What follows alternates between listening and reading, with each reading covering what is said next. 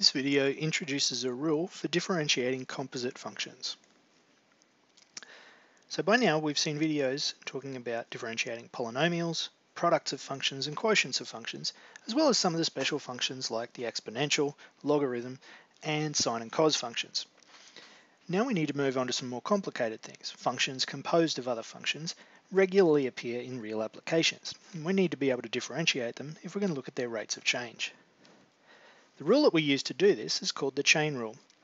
The chain rule says if we have a function f of x, which can be written as a function of another function, for example if we would write it as y equal to y of v of x, some inner function, then the chain rule says the derivative of y with respect to x is the derivative of y with respect to v, multiplied by the derivative of that inner function v with respect to x. Now at first that might seem a little bit weird, especially the dy dv bit. Let's have a look at an example and see what that means. We're going to look at finding the derivatives of these two functions with respect to x. First of all, we've got the fourth power of x cubed minus x, and then 3 multiplied by e, not to the x, but to x squared minus 4. As usual, the key here is finding out what is v or what is u or whatever it is that we need to make up our rule. In this case, we need to write y as a function of v of x. In the first example, where f of x is equal to x cubed minus x, all raised to the fourth power. This would be fine if we just had x to the fourth power, but we've actually got a function to the fourth power. So I'm going to let that function be v of x. So v of x is going to be equal to x cubed minus x. That then means that f of x, or y if you like, y or f of x, is equal to v to the fourth power. Then by the chain rule, we've got that dy dx, or f dashed of x,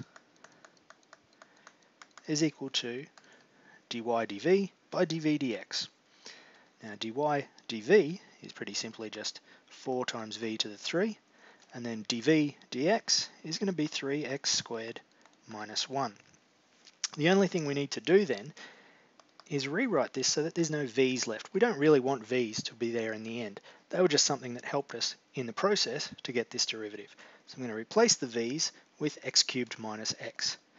So we end up with 4 x cubed minus x to the third power, 3x squared minus 1. So our derivative in this case for f of x equals the fourth power of x cubed minus x to the 4 is 4 times x cubed minus x to the third times 3x squared minus 1. Now if you're looking closely at that, you might think that kind of reminds you of something. Bringing the fourth power down and reducing the power by 3, leaving the inside bit alone. That's exactly what we've got here. Then we have to just append onto the end of it the derivative of that inside part, and that's exactly how this works. This is like a generalized power rule or index rule. In some textbooks, you'll even see it written in that way, as a generalized power rule. I'm just going to leave it as a specific example of my chain rule. Now let's look at b. b is f of x equal to 3e to the x squared minus 4. Now again, remember that if this was just 3e to the x, everything would be fine and we'd just say the derivative is 3e to the x. But that little x squared minus 4 in the index is kind of mucking us up. So what I'm going to do is let that be my v function. Let v be x squared minus 4. So f of x, or y, is equal to 3e to the v. And then my chain rule says that f dashed of x, or dy dx, whichever one you want to call it, is dy dv multiplied by dv dx. So we just need to know what those are. If y is 3e to the v, my rules for the exponential function tell me that dy dv is 3e to the v again. dv dx then is just differentiating x squared minus 4, which is just 2x. Again, we're going to clean this up and replace all of the v's with their form in terms of x. So we have 3 by 2 is 6, x, e to the v becomes e to the x squared minus 4.